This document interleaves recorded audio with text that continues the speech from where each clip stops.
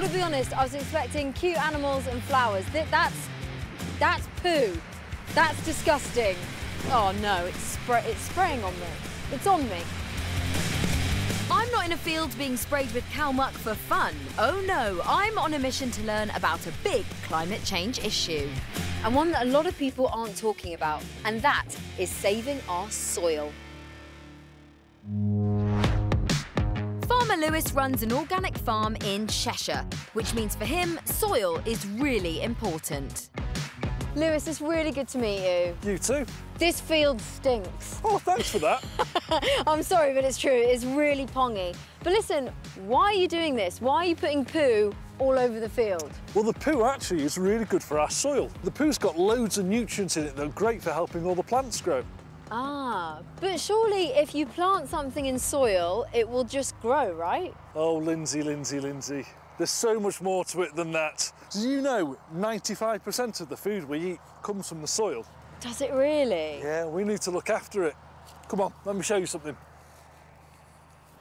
Oh dear, I've spotted a shovel. What could this be for, Lewis? Well, this needs to go into there. Okay, right, let's get stuck in. I'm trying not to think of it as poo. You actually can tell this is really fresh, just by the...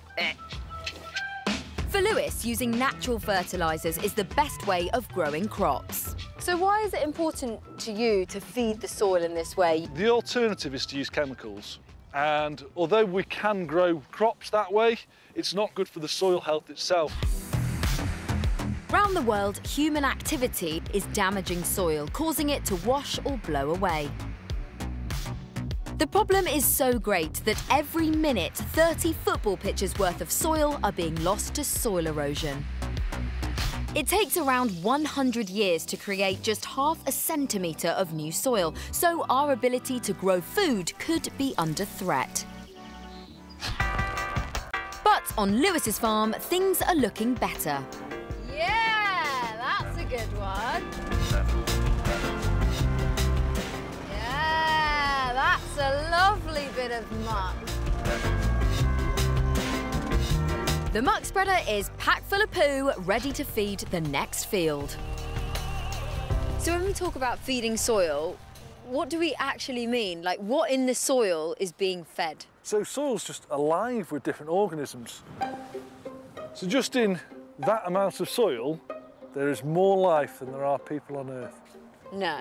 Yeah. So even though we can't see it, because you don't just mean worms and bugs, we're talking microorganisms, is that right? We're talking bacteria, fungi, all sorts.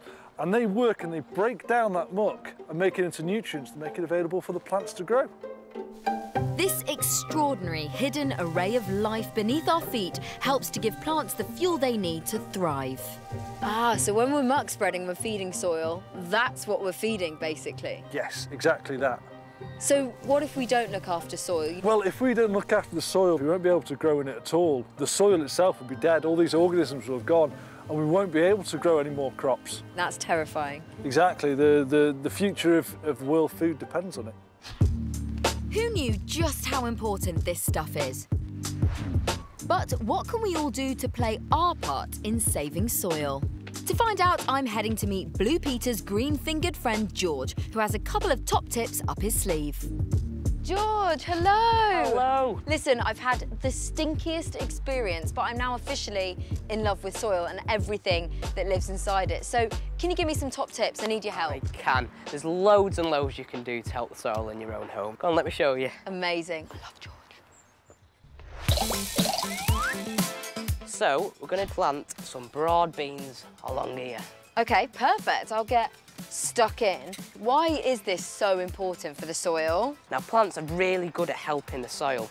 They bind it together using the roots so that the rain doesn't wash it away. And then plants are also super, super good at capturing carbon out of the atmosphere and burying it in the soil.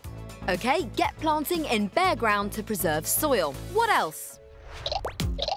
Well, next up is composting. This just looks like soil to me, so what exactly is the difference? So, soil, it's like made up of bits of rocks and sand and things like that.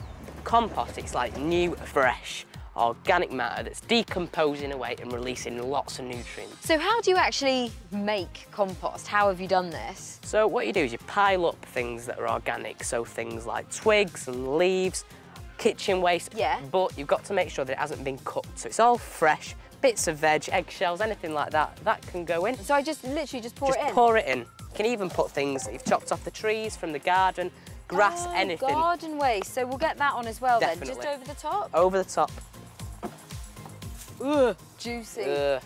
And then things like earthworms and beetles will travel through there, they'll eat the matter and they'll turn it into compost. It's a really, really good way of storing carbon and also using it in the garden. Amazing. Well, should we get spreading then? Let's do it. Come on.